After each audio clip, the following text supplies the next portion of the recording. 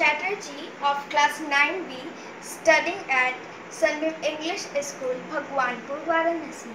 Today I am going to show you chemistry DIY project on the topic effect of temperature on the rate of diffusion. Aim of the activity is to verify that the rate of diffusion is high on hot water and slow in cold water. Materials required in this activity are dropper, hot water, colored solution, cold water and glasses. And for stirring we need one spoon. Process: we will fill the two transparent glass with hot water and cold water. Now we will drop 2 droplets of colored solution in the cold water with the help of dropper.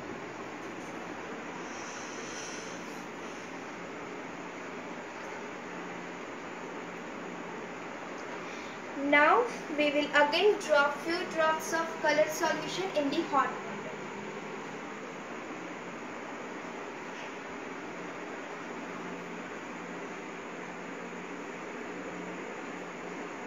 Observation: we are observing that the color is easily dissolved in hot water in comparison to the cold water. This is because the particles have more energy and the intermolecular space is larger in hot water than the cold water.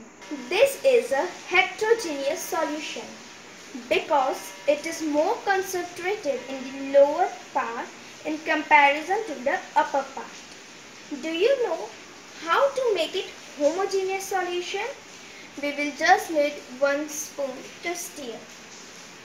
When we stir the spoon in the solution, kinetic energy of the molecules increases, thus the intermolecular spaces of the molecules also increases and it makes the solution homogeneous.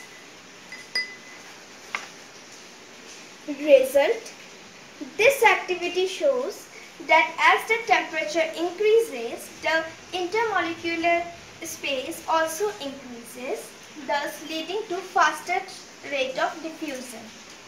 The most challenging part of this activity was to handle the hot water.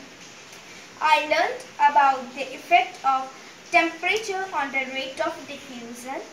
I would like to thank my elder sister for helping me out in this project regarding understanding of concept, arranging the things and videography. Precaution: handle the hot water with care so that it doesn't burn your skin.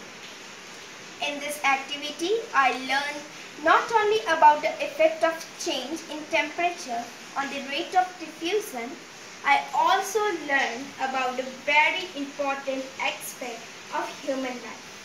The more the warmth is there in the relationship, the more the sweetness spread, and the more the coldness is there in relationship, the less the sweetness is spread.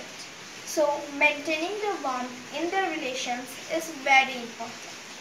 I enjoyed to see the colored solution artistically spreading.